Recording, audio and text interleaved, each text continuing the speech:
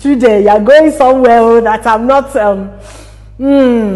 tough. Okay, it wasn't something that she was comfortable talking with me about, you know. So I just went there, opened it, looked for this, and oops, and there's this adoption papers there. Then there's a kind of fear on the side of the parent.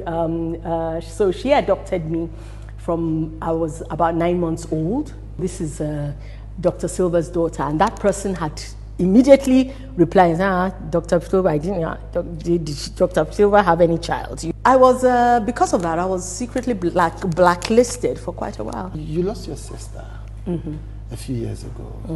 2019.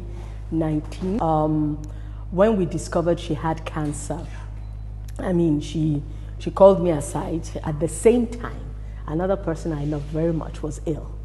And so I couldn't look after her. It's hard on him because he doesn't understand what's going on.